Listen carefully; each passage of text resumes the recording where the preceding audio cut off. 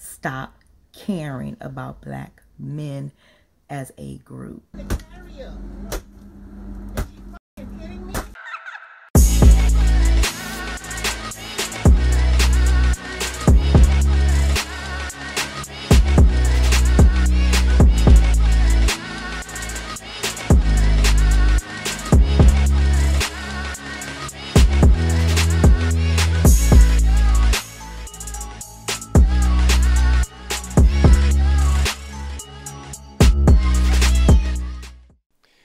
Guys, we need to have a quick conversation before I do today's video. This one's going to be particularly contentious for a variety of reasons, but I think that it's appropriate that we kind of set the stage before we go into the clips. This video will probably get demonetized, but I think that it's so important that I don't really care. So I'll spend some time going over this because I think that it is very important.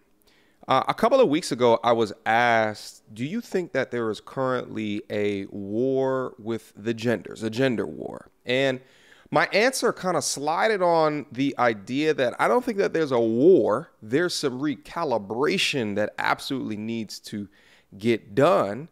The content that I react to on my channel can be particularly salacious in nature, but if I compare the content that I'm reacting to and telling a story about to the young women, the young men that are in my lives, I don't surround myself with those types of people, but I think those viral moments, there is a lot of lessons that can be learned, but going over that content doesn't necessarily mean that there's a war. There could just be an outlier amount of people that exhibit certain behaviors. And then we also go over kind of different movements within the sector, feminism, and kind of the information, the pandering that has constricted a lot of our minds from operating with high degree of results and high degree of outcomes, right? We talk about it from a dating perspective, also from a financial perspective, all of the above, right?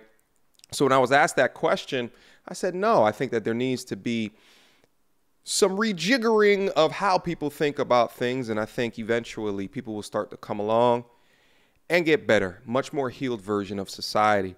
Since then, I've encountered a couple of different videos from a sector of YouTube, and these content creators seem to spit nothing but venom, hatred, bad things onto a collective. Okay, so I wanted to get into this particular video and react to it, as well as dispel some of the things that I'm seeing here, and then we'll wrap it up towards the end. So without further ado, And I want to send out a public announcement. Black women and girls, stop caring about black men as a group, as the collective. Pay attention to their actions. Their actions have told us time and time again that they do not value us, that they do not respect us. They have no love for us. So you should not have any love for them. That sounds crazy for a person to care about, or people to care about a group that has told you, we don't even want you. That's crazy, black women and girls. Stop caring about black men as a group, as a collective. Jesus. Given the chance, they will harm us. Wow. That is factual. Avoid them. It's facts. At all costs. It's facts. Avoid them. Avoid their spaces at all costs. Let me pause it right here. What I found so interesting about the first time that I looked at this, her words were avoid black men, the collective, the group, because they will harm us, meaning that there's nothing good that can come from the collective, that can come from the group, okay? The collective, which is different than the individual, okay? My issue with that, the logical issue that I have with that is that, isn't individuals which make up the collective group? So you're telling women and girls, young girls, to avoid the collective of black men, but you're not telling them not to avoid the individual black man, which makes up the collective. So logically, this is clearly a conundrum, clearly that this is a flaw, because the individuals make up the collective. So what changes when it gets to the collective? Logically, this is imprecise. Logically, this doesn't make sense. But let's go on. I have a bunch of other things to say as well. They're no value to us. When there is a hashtag situation, that's not Black women business. It's not our business. Let the people who know that person deal with that. Let those people deal with that. But as a group or a collective, Black women need to stop caring about Black male issues. You need to understand that Black males are the same people as the white supremacists. Wow. They act the exact same way. They treat us the exact same way. So you need to avoid them. They don't like us. They don't care. Okay, again, a lot of logical imprecisions when it comes to talking about they don't like us, but from an individual perspective, you're not speaking and talking about how individuals can make up the group. Listen, I've said this on this show before, is that I don't think that Black women should be put into positions to have to protect Black men, but I do think that there's ways that women can protect men, you know, how they go out in public, how they use their words when interacting with other men, right? Because what his sister Shahrazad Ali said is that there's certain types of women that'll sign you up for a fight and then walk away. So I think that there's, from a protection perspective, things that can be done, but when it comes to down to the gritty of true and utter security and protection, that's something that women should shy away from. But the type of putrid hatred that is spewed when you tell the collective of women not to care about the collective of men begins and maintains this idea that the Black man and the woman and the Black woman cannot get along.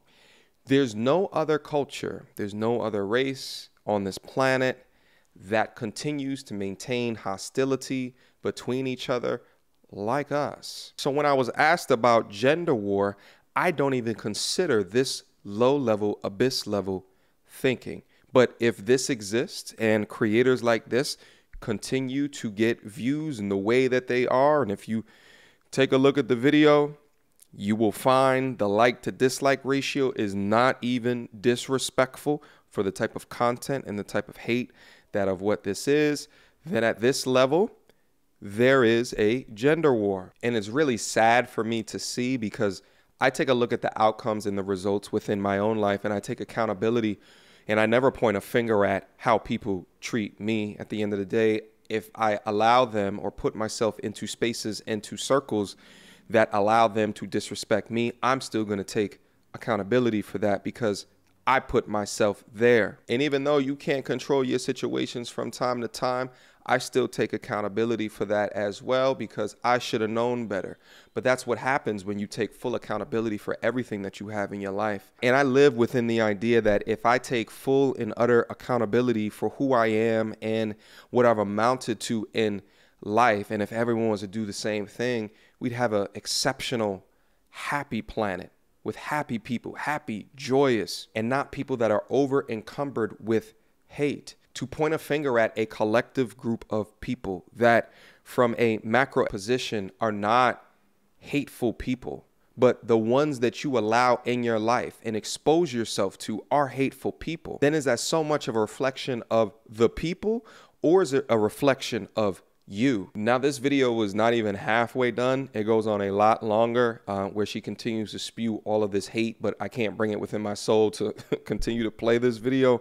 But one of the things that she mentioned is this idea about protection. And I've talked on this channel ad nauseum and have asked women to bring up specific instances, because my contention is that there's specific instances where things happen, things go amiss, and then either they were protected or they were not protected. But you have to look at specific instances, okay?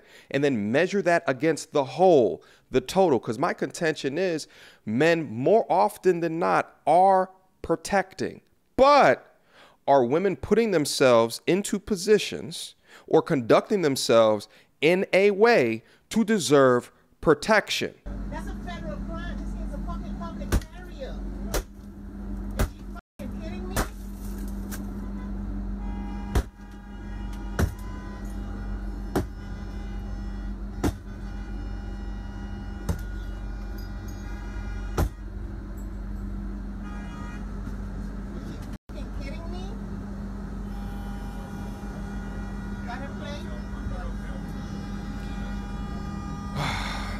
Get out the way. Oh, shit. Oh, yo. Oh, get that. Get that shit. She's going to fucking jail. Oh, my God. Yo. Oh, no, y'all gotta help me. And she's going to throw him off the car. Yo, leave him. Leave him alone. Leave him alone. What the hell? Yo. What are you doing, bro? Oh, shit, all right, sweetie, all right. You That's ain't gotta our put your man, hands man. in That's our man, man. As you can see right there, what's happening? You got a young lady that's going completely insane, causing harm, causing destruction.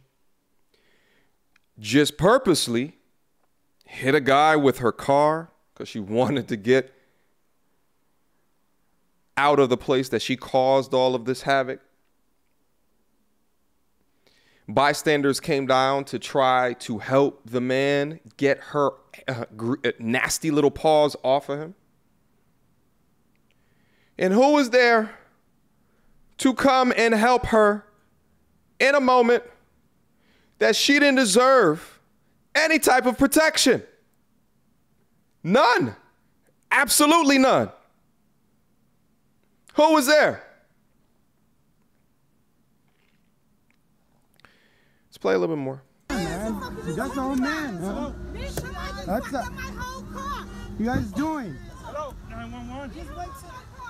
Yo. Ignore the guy. I don't know what the white guy. He's tripping. Oh. Yo. Yeah, he's trying to get a check. The guy on the hood. Regardless, okay. The video's point still remains. Yo. Wow. Move from out the car so you don't get hurt. Yo. Watch out, watch out. You watch out, y'all move. All right, I'm gonna stop it right there. Because as you can see right here, it doesn't end up very well for the young man. I'm sure you can find a video online. He doesn't get seriously injured. He actually gets up from this, starts walking away after this, and they start talking to him, asking questions. Why did you do that, man? Why did you do that? Oh, I wanted the cops to get her. Regardless, I would never do nothing crazy like that. You let her go, right? And you live to walk the next day, okay? You don't. Human beings versus cars generally don't turn out well for the human beings. We're giant jelly bags of blood, okay? Anyway, but guys, the reason why I wanted to show that video in contrast to the first video is because I think that it's very damaging when you have a platform. You can just get up and just speak about things in a very general sense and term, right? But when we look at specific instances of things happening and then consider of those specific instances, the particular actors within that specific instance are a portion of a collective, okay? So if you continue to go on and you spread information negative in nature, okay, without looking at specific instances, I think it does a lot more harm than good. But it's clear to me that some people are just in it for different reasons, okay? If the reason is to help, that's not the right way to do it, okay? If your reason is to hate, then yeah, sure, that's the correct way to do it, sure. But really, from a general perspective, you can see anything about any collective group and assign whatever negative things about that group, and it'll eventually be true for some. Eventually it will be. But I really wanted to call this out because my understanding of a war on genders has never been more defined than exposing myself to this portion of the internet where it is the topic of conversation as frequently and as often as what it is. I think at the end of the day, there's just some people that are too far beyond past saving because their life choices, their decisions have left them in such bitter of a place and bitter of a state that not even therapy could circumvent where they are because they live in a constant state of bullshit. And they inflict that pain and that torment that they have experienced onto others. It's really unfortunate and it's really sad to see that now we have the good old internet, good old YouTube, to look at content like this in its truest, raw format. But I think that it's important to point a finger at, identify the problems, put a magnifying glass on it via a platform, and it forms the discussions. Not all. I say that on my platform many, many, many times, but you guys got to understand that of a collective, of a people, not everything is always bad. And if you're down in there, either you're in a red pill state or you're whatever ever hateful state that the first lady was in, okay? But chances are is that you will not be able to rectify your issues. You will not become joyous and happy if you stay there. If you focus on hating, if you focus on your disdain for others, what time is left for your improvement? What time is left to ensure that you can encroach on a better stage of life?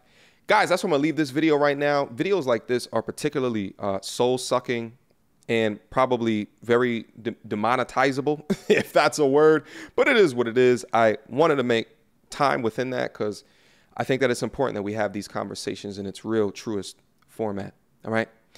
Questions, comments, concerns, y'all already know what to do. Mediocre tutorials and reviews at gmail.com. Guys, feel free to hit me up.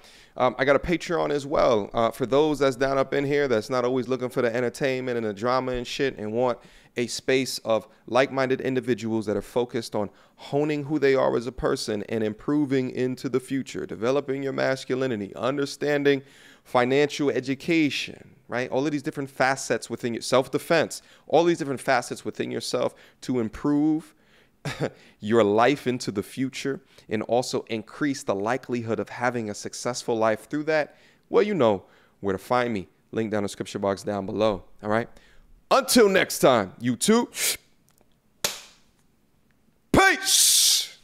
Hood booga, hood booga, hood booga, goodbye. Hood booga, hood booga.